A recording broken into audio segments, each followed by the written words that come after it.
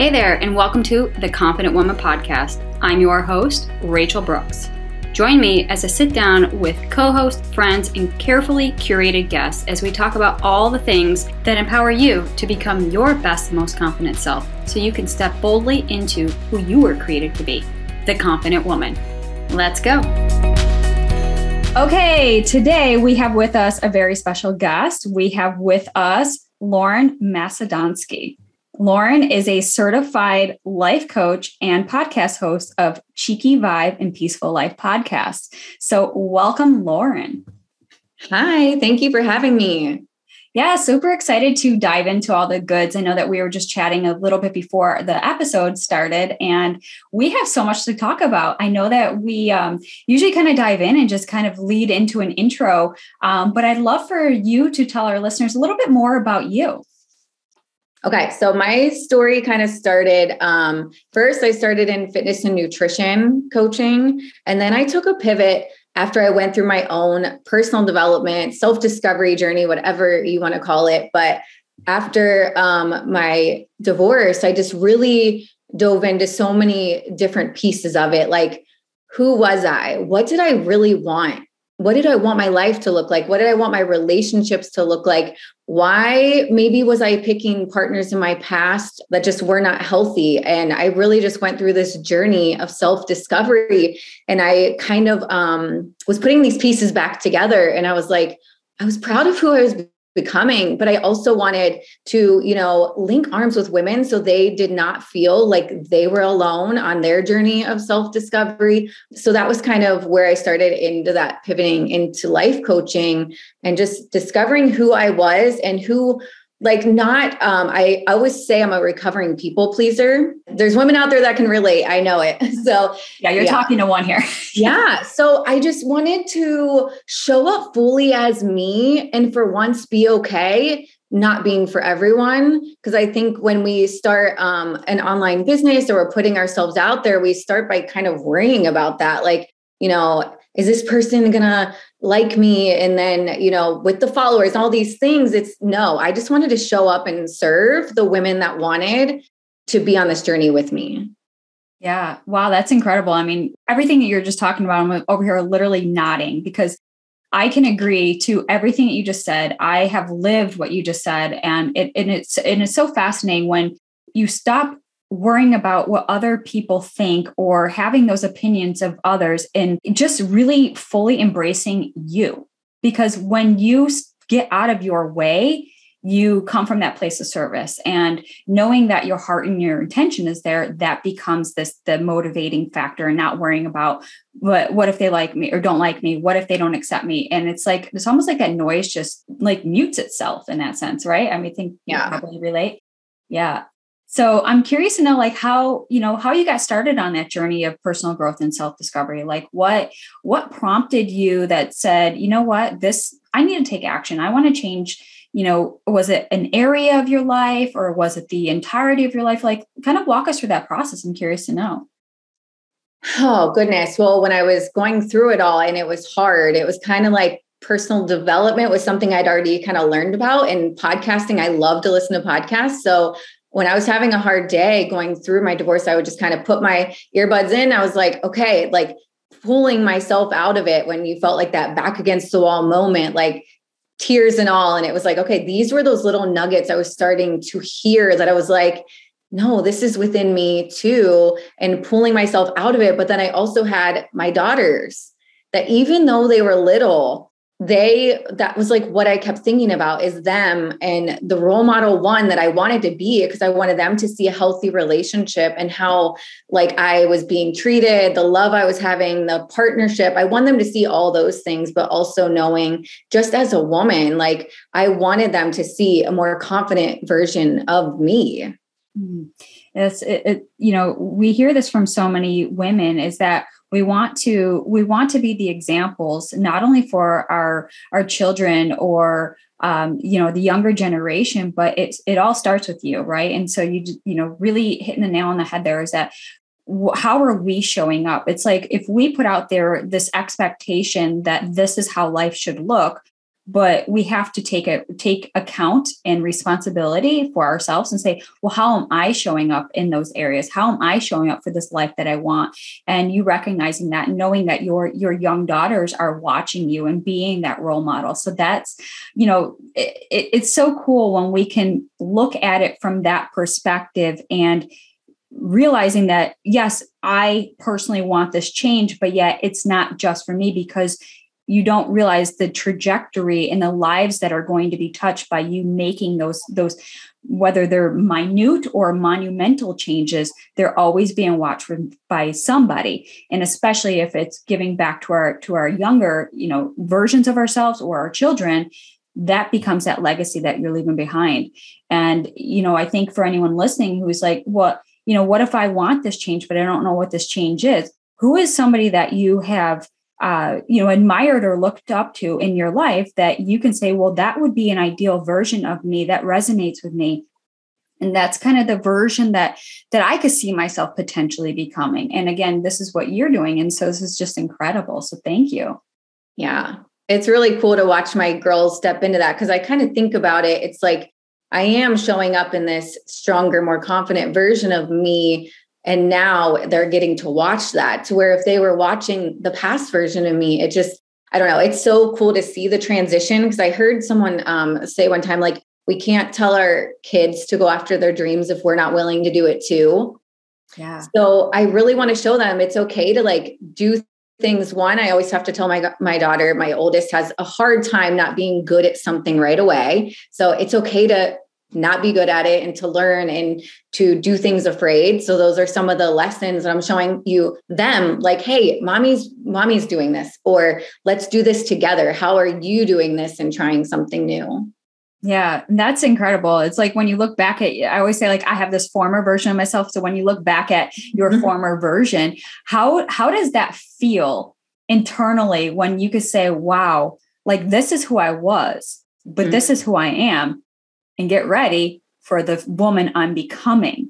Like, how cool is that? So tell us some of the biggest, like, life-changing attributes that are coming into this present version of you that you would say, this isn't, I never imagined this in my life. Like, what was a former version into your present version? Some of the biggest things that you're most proud of, or things that you are so grateful for the lessons or the things that you had to let go.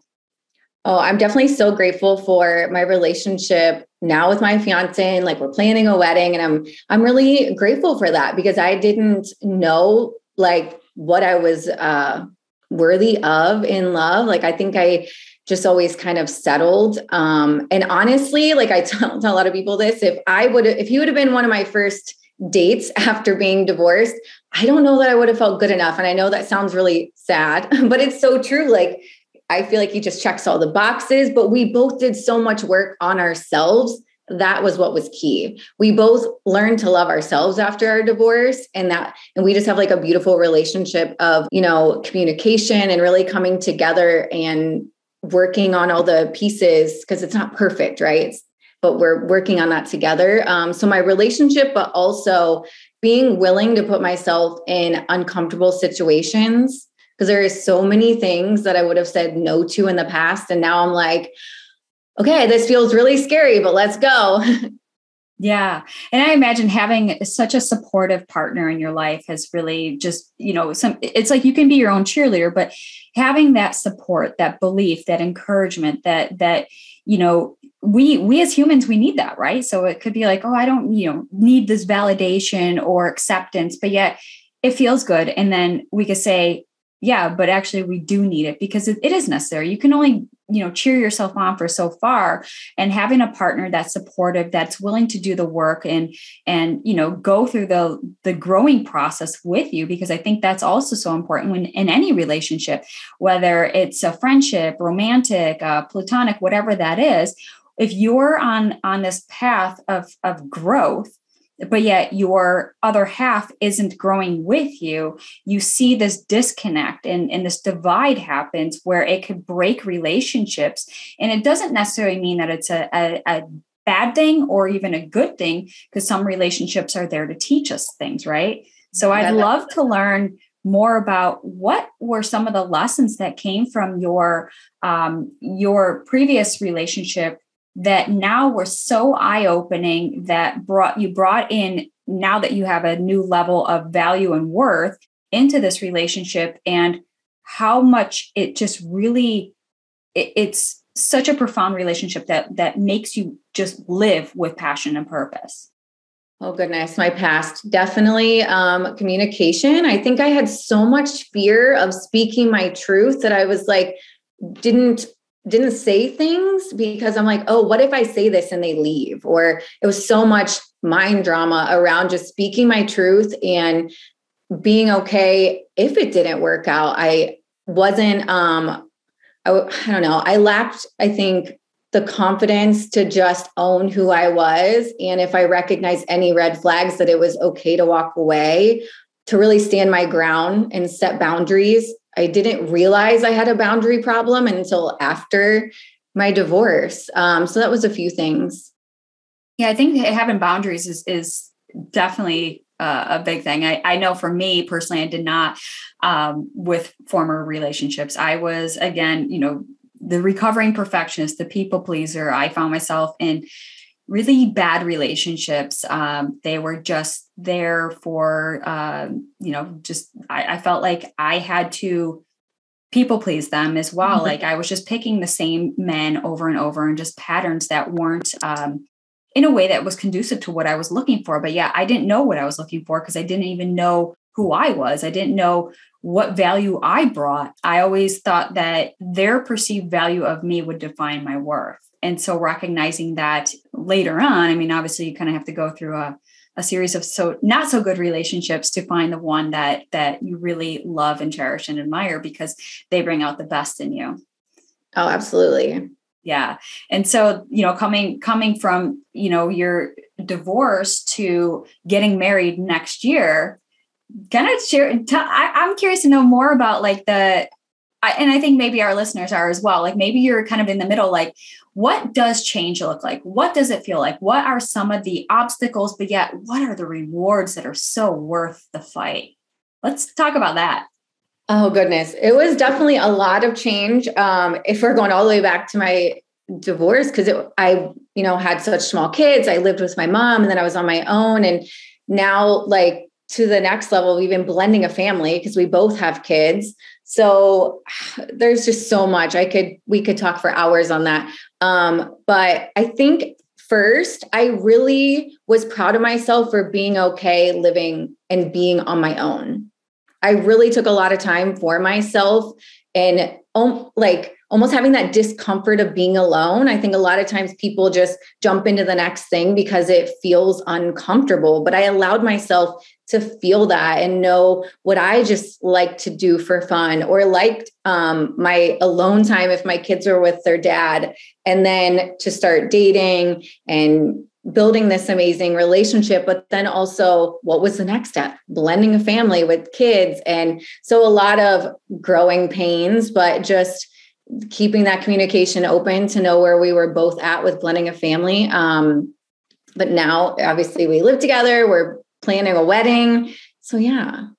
Well, that's incredible. And so I assume that, a lot of your challenges that you had to overcome, you now give back and help other women by being into the personal certified life coaching. And so you can kind of pull from your experiences. And I'm curious to know, what are some of the common themes or things that you just keep seeing over and over that you realize, wow, I experienced that and I thought I was alone, but yet now here I'm empowering other women to go after the life that they want. And you're starting to see the same patterns. Like, what are some of the common things that you're picking up from your own experience to what you see when working with your clients?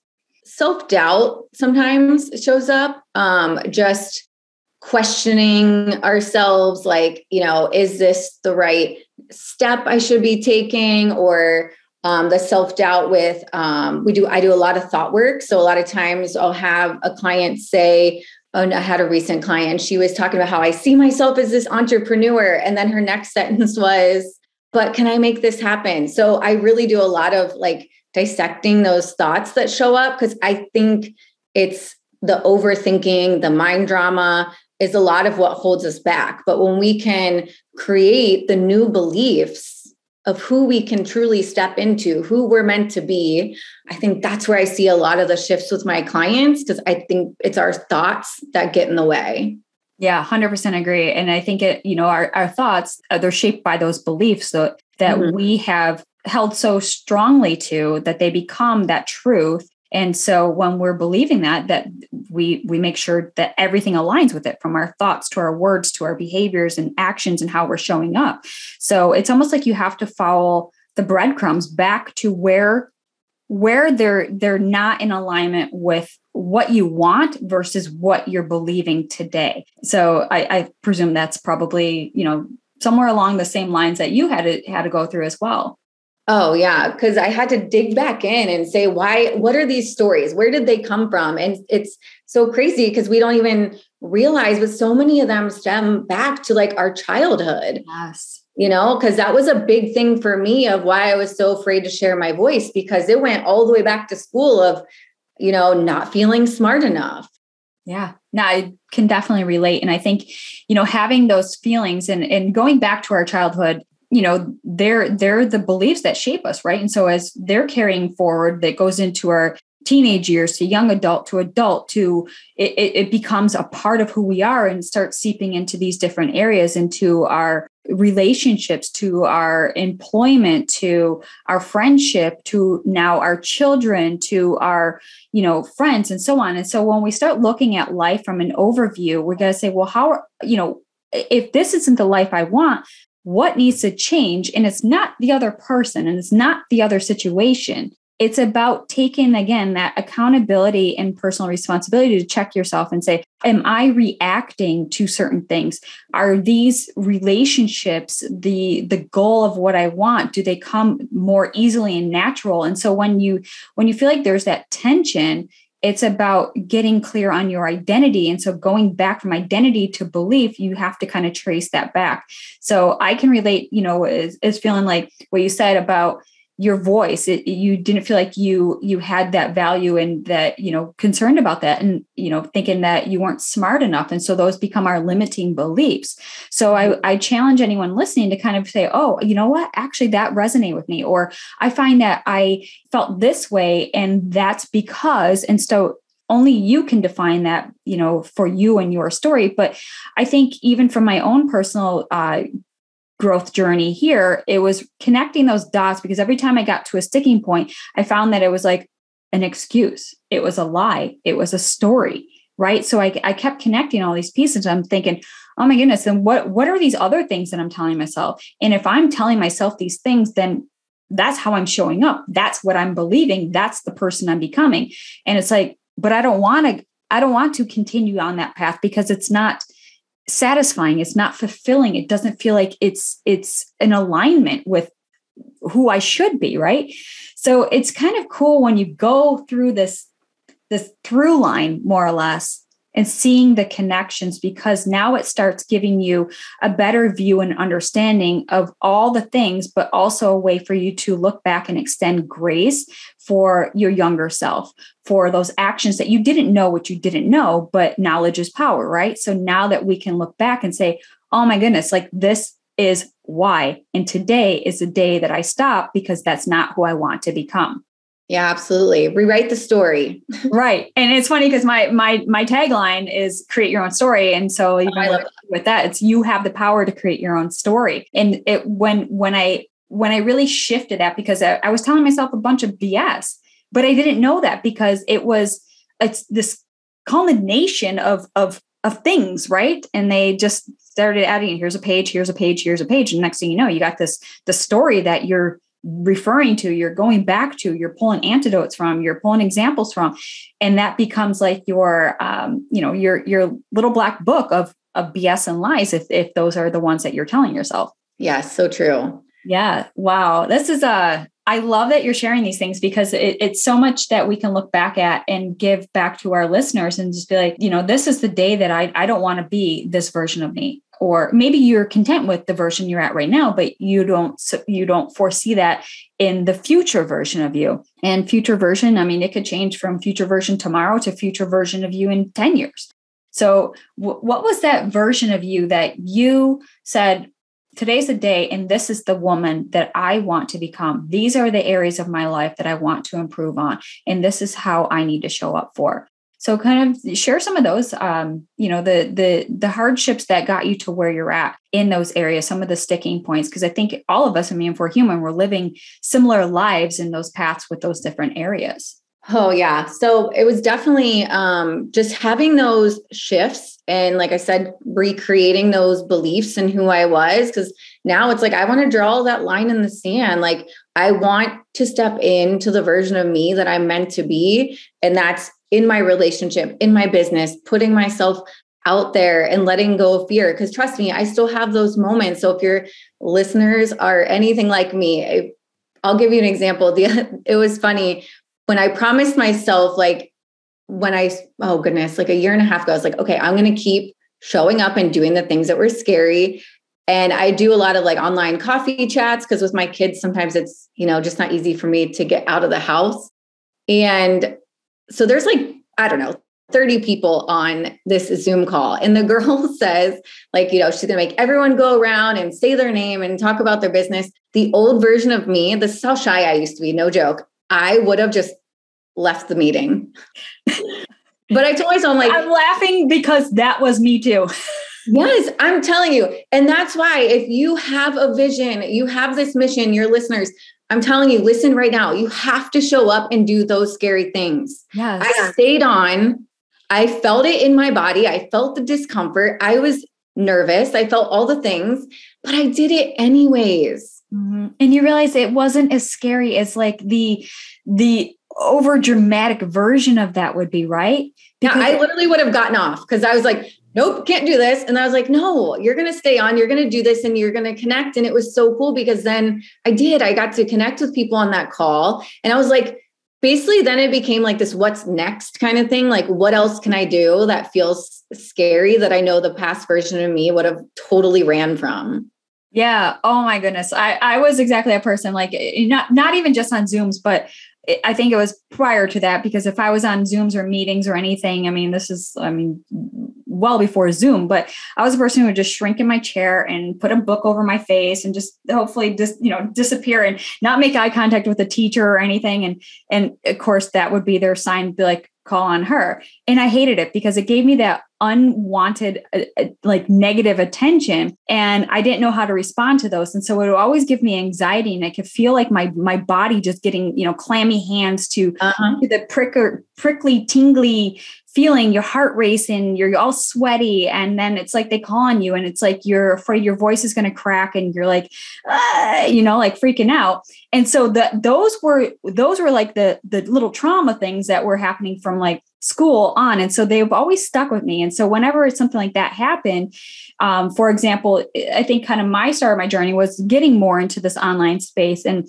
it was easier now, like now with Zoom, you just turn your camera off, but that's kind of taking the way out. But yeah, I would hit the end if it was like, okay, I'm out, like networking, we got to go talk. Okay, I got to go. And so now like realizing when that opportunity would come up, I would say, okay, I'm feeling the sensations. I'm feeling the warming. I'm feeling the clammy. What is the worst thing that could happen? And just ask yourself, what's the worst thing that could happen? You misspoke, you make a mistake. Well, if you're an active listener in those rooms or in a Zoom room or something like that, listen to everyone else. We all make mistakes. We all fumble for our words. We all, misspeak. We make, we're just not perfect. And so when we start recognizing that in other people, it almost takes the expectation and pressure off of ourselves, because then you could just show up and just be okay with, maybe a little stutter. Maybe you didn't have your words correctly. Listen to this podcast. There's a lot of that. That's me. But it's learning to embrace those little imperfections and flaws that make you so unique that when the opportunity comes again, you realize, oh, I already did that and it's not so scary. In fact, I witnessed, the next person, she did that too, and she didn't have this. And so you realize that we're all just doing the best we can with what we know and what we have. So we're humans, right? Who loves to have this spotlight and attention on them when you're feeling like you're under a microscope? Eventually you grow to that where you just become comfortable in who you are. And that's the journey. And so from your experience, it was recognizing that. I was just saying, I love that you said, I did it and it wasn't even that bad. And all of a sudden you're like, okay, the next time it comes around, you're still going to feel the anxiety of it. But yet when we could shift our language, instead of saying that I am fearful, we become excited, right? Because our body holds the same responses. So think of it, when you're excited, you still get the same trembling, sweating hands and clammy hands, sweaty pits, all that stuff, right? But it's the same thrill factor. So when we could shift that narrative and look at it now as excitement, it becomes an opportunity for you to show up for your big, scary thing, conquer it, and make a connection. And you do it again, and you do it again. And how cool was that? Because what transpired from that experience? Definitely connections, collaborations. And I think another thing that I gained from that was remembering to keep my why on the forefront all the time, is knowing my why is to impact women. My why is to link arms with them so they feel supported. So anything that kind of feels scary, or it's like, okay, it's like a bigger audience, this might feel scary, but my mission is impact. So staying in that lane like really helps me be like, okay, we're going to do the scary thing today. Yes. Oh, I'm so glad that you brought that up. Staying in touch with your why, your reason. And when we focus on that, it takes the pressure and the expectation off of self. And when we focus on self, that becomes we're like suffering, right? So we're suffering in that state where we're just like, oh my gosh, I don't know what to say. I don't know what to do. I'm just, and you just, jump off a call, or you shrink, or you just get out of the situation. But yet you don't know what could be coming from that if you just say yes and do the thing that scares you the most. And one of my favorite quotes is, do the thing you fear the most, and the death of fear is certain. And that's by Mark Twain. It was just when I heard that quote, I was just like, I read it over and over and over again. And I realized like, okay, today's goal, and this is at the very start of my personal journey, because I wanted to try to challenge myself every single day. I said, I'm going to do something that was scary every single day. And it could have just been, walking into the gym and not being freaked out by all the clanky weights and all the beefy people that were in there, because I was just getting started. It was about just showing up and taking that first step in. And you're like, okay, it's scary. Oh my gosh, I feel out of place. Oh my gosh, there's gym intimidation. And then it gets easier. And now you just walk into a gym and you don't even think about those things. So it's pretty cool when you challenge yourself, because you're the only one who's going to know if it's a challenge. You're the only one who's going to know if you didn't make it. So it's you against you. And that becomes the journey, is that you're not competing with other people. You're competing with the version of you who you were yesterday. And that becomes the competition. And I don't know, I like a little bit of self-competition. How about you? Absolutely. That was one of the things I told myself when I was like, okay, this is the time I'm going to get uncomfortable. And maybe if it wasn't things that are happening that are bigger now, like more business related, but it was, how can I get uncomfortable? And that's why I would say, try small things. Like you said, going into the gym, going and trying a different class, something you've never done. Like, I'm not artsy, maybe go try an art class, or, go just sit at a coffee shop or get lunch by yourself. Like, that was something that even felt uncomfortable to me. So before it was business related, I did it in my personal life to challenge myself to continue to kind of like feel what it feels like to feel uncomfortable.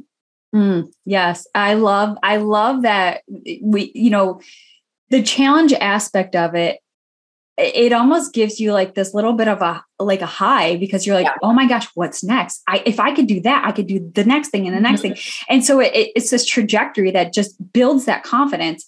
And I always say, consistency compounded over time yields results. So if we're looking to better ourselves in different areas of our life, again, how are you showing up for those? Are you challenging yourself to do a little bit more each day? And it's not about chasing this perfection, because for those who haven't read my book, I'm sorry to spoil it, but it doesn't exist. So you're not going to find it at the end of my book, but it's about chasing the next thing, which is the next goal, the next step, the next idea, the next, scary thing. And so when we're doing little by little, you look back And so much has changed. You have become this different version, all by staying focused on that why, on that mission, and what your purpose is. And it's not about just trying to perfect it and worry about what other people are thinking or have to say about it, because you have one focus. It's do better each day. And, witnessing that and seeing how your life just started opening up opportunities to relationships, to possibilities, right? So what were some of the biggest things that for you were like, oh my gosh, if my former self, if I had stayed stuck and played small, this would not have happened. So what were some of the biggest things you're like, I'm so grateful for this new me, this elevated me? Oh my gosh, everything I'm doing, if you had asked my younger self, like I wouldn't have believed it. I wouldn't believe I'd even be talking on this podcast. I mean, anything that had to do with speaking in high school, I would do anything to avoid it. So I think just this version of me in general, just owning who I am and being unapologetic about it. Like if I'm not your person, that's okay. And just continuing to show up for those things that feel scary. Like you said, even if it's you stumble on your words or it doesn't feel perfect, it's just keep trying, keep putting yourself out there, keep exploring, making sure that your values align with your daily actions. But I think that's the key too, is taking the time. If you're a high achiever and you're a go-getter and you're on to that next goal, take a minute to really look back. Look at how far you've come. Because I know for me personally, like I said, I would have never in a million years thought I would be on podcasts, having my own podcast, going live on Instagram, any of that. So it's really acknowledging how far we've come. Because I think when we're a high achiever, you get to that goal and then you're like, what's next? But it's like, let's celebrate all the wins along the way. Yes. Oh my gosh. I can totally relate to that, because sometimes it's like you do forget that, because as a high achiever, you're just on to the next one. And it's like, but you just busted your butt to work so hard, not only to become this version of you, but yet to accomplish those things that you needed to accomplish. And it's like, you forget the accomplishments personally and professionally, that let's take a moment to celebrate. And sometimes it's hard because you get so focused too. But I'm glad that you brought that up, because that was something that I personally have struggled with, and I still at times struggle with that, because it's like you put all this effort in and the thing is created or it's launched or it becomes a success, and then you don't take a moment to really pause and just relish in that and celebrate it and think, wow, I'm so proud of myself. I'm so proud of the work that I've done. And so, taking those moments, if you're not clapping your own back, then who's going to clap for you? Right. So we have to have that conscious, like, little put a pin in it, go dance, celebrate. It could be like 5 minutes or it could be 5 days, whatever it looks like for you, but honor yourself. You deserve that, and to give it back to you. And so, yeah, that's definitely something of an area of my own personal growth that I'm recognizing and trying to be a little bit more aware of, I guess. Do you think as women, we're afraid to do that? Like, it's almost like an ego thing if we actually celebrate ourselves? I don't think that would be the case for me. I don't know. I think for me, it was kind of that's what's expected. Like, that's the outcome I was working on. So why would it not have been accomplished? And so it's almost that idea that was like, oh my gosh, you wrote a book. And I'm like, well, what do you think I've been working on for like forever? Of course, it's here, it's published, it's multi-award winning. Like, yeah. And it's almost like I didn't even think to celebrate after I wrote my book. You didn't? No, never even crossed my mind. It was literally 2 weeks before I was set to publish. Somebody asked me, oh my gosh, you got to be so proud. All this, I've been following you. I've been watching you. You have been working at this for so long. What are you going to do to celebrate? I literally, when that question was positioned to me, I was just like, I never even thought of that. Like, it never even registered in my little filtration trap. It was just in one ear and out the other. I was like, I'm 2 weeks out and I don't even have like a celebration planned. I have nothing planned. And that was the first. But it's not too late. It stopped me in my tracks. And that was the first time I really recognized that I'm doing this to myself. And from that point on, I've made it a point for bigger or even, whether it's on a smaller scale for myself or a bigger scale of myself, I pause to recognize and celebrate, even if it's just going out with your girlfriends, even if it's just clinking a glass of champagne, a really nice one or so with your husband on a patio in the backyard when you're still in like your lounge clothes. I mean, it was just little things like that, but it was, hey, I'm taking a moment to celebrate, just be with me because it means a lot, and having those people around you. So that was something I definitely recognize. I'm still working on it because I feel like I'm always doing something. Yeah. How about you? What's your celebration for that, for when, whatever it is that you accomplish? I definitely think it's good to take time to celebrate, even if it's not something big. I do have a good bottle of champagne though. I've been waiting. I told my friend, I'm like, we have to plan, because now my list of why I'm, celebrating with this specific bottle is like growing. It's like 5 things have been added to the list, but whatever we get a chance to do it, I will, mention all of them, because I do think it's so important to stop and celebrate, because it's also other things like that your listeners can hear about you. That's like, oh, I achieved this. I'm giving it acknowledgement. I'm celebrating it. And that's exciting. And it gives them permission to do the same. Right. And sometimes we just forget to do that. And it's just taking that pause to do that. So I'm glad that you brought that up, because I probably would have missed it like I did for my book launch. But, it was something that I learned. And, we did have a party after. And of course, I published it in the middle of a pandemic. So, I think kind of that also slipped our mind, because there were so many things that had to be pivoted. How do we have a book launch and a party when we can't even be more than 6 feet apart or less than 6 feet apart? So I think, given the circumstances, we should always take into account, like, what is something that you have worked so hard for that you're proud of, and just really take a moment to at least reflect, because gratitude is such a profound, deep, impactful feeling that resonates in all areas of our life. And so when, we could look at it from a place of gratitude, but also a place of celebration, because you are worthy, you are worth it. And, knowing that you have your loved ones around you to be supportive of it just encompasses and envelops you into, like this big hug that says, wow, people are there for me. They love me because I love me, and I'm attracting the right people, and they're there to support me, and I support them. And it becomes this beautiful life when we can all collectively come together and do that. I love that. Yes. So I know that you talked about your podcast. So let's tell us more about the podcast and some more of the work that you do with the women. Is that kind of tie in together as well? Yeah, I started my podcast. It's almost 3 years, so very exciting. I started it with a friend. I'm a life coach. She's a therapist. And we just always had these very powerful conversations when we were together. And we were like, we just want to be able to support more women. So we started that, and it actually started the December right before, obviously we went into the pandemic. So we started that. And then we also showcase women in business to share their stories and come together. So yeah, that's a little bit about that. Oh, that's awesome. Yeah, very similar. And, the reason we started this podcast as well. And I, have kind of just built everything that all encompasses, empowering women to believe in themselves, to know their value and their worth.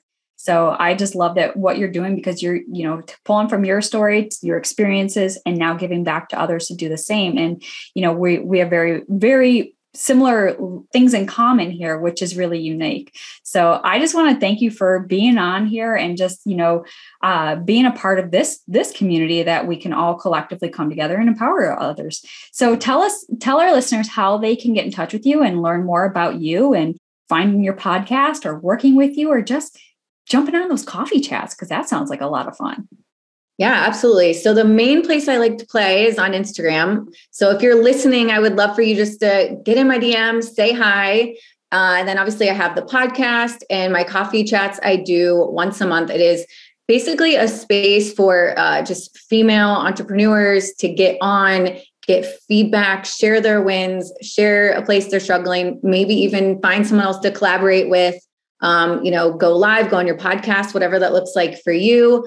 And then I am finishing out the year with a goal. It's my goal getter offer. It's just a 90-minute call to kind of reflect on this year. And I am big on goal setting to help women just, put their goals in place, go through those thoughts like we talked about, any area that you might self-sabotage, and just really get a plan of action in place and that extra accountability to be able to fulfill those. Ooh, I love it. So if you're not already following Lauren, please do. Everything will be included in the show notes. So please look below. There's going to be a lot of goodies in there. So I'm excited for people to come join you and learn more about you and listen to your podcast, because you have so much to just really share. And I just want to say that because I know how it could feel like when we're not sure like what the value is, but you have brought tremendous value to today's podcast. And I know our listeners are going to love it. I loved it. So I just want to thank you again. So thank you so much for having me. Absolutely. And we'll have to definitely stay in touch, because this is something that obviously aligns with both of our missions and our goals and everything. So thank you so much for being a guest. Thank you. Hey there. Thank you so much for joining me on today's episode of the Confident Woman Podcast. If you enjoyed today's episode as much as I did, please be sure to like, subscribe, and leave us a review. Thanks again for listening.